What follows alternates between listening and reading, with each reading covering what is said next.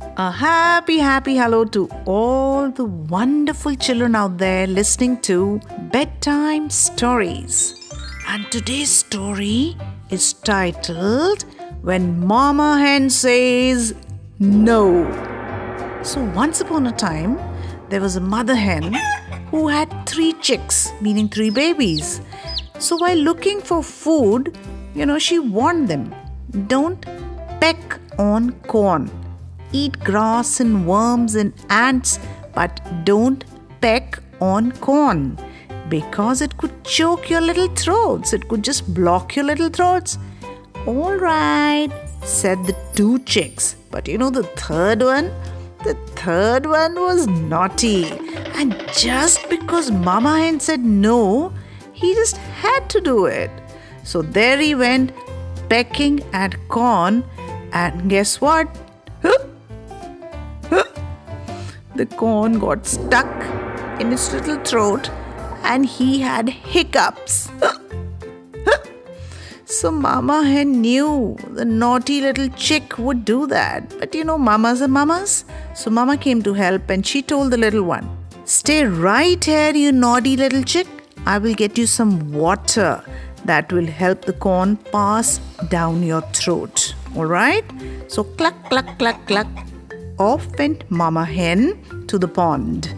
Dear pond, give me some water please. My chick has got a corn stuck in its throat. Alright, but I understand what it means to get some corn stuck in your throat. But how will you take it? Get a cup. Go to that old lady sitting under the tree and get a cup. So cluck, cluck, cluck, cluck, cluck went Mother Hen to that old lady sitting under the tree. Oh dear, I'm out of stock. Do one thing. Get me a banana leaf from that banana plant over there and I will make you a cup. Quick! So cluck, cluck, cluck, cluck, cluck went Mother Hen to the banana plant. Oi! Said the banana plant. Oi! My back is hurting. Can you just ask the gardener to cut some ripe bananas hanging from my branch? That will help the weight, from my back and it will give me some comfort.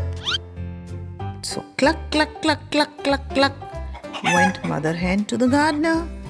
All right, I will cut the branch from the banana plant, but provided, Mother Hen, you give me the eggs that you lay for 1 week.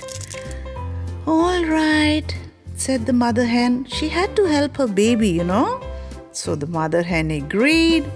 The gardener went running and cut the branch from the banana plant. The banana plant gave a leaf to Mother Hen. She went running to the old lady and the old lady made a cup out of the banana leaf and Mama Hen carried the cup to the pond and the pond filled it up with water and off went Mother Hen to the little chick.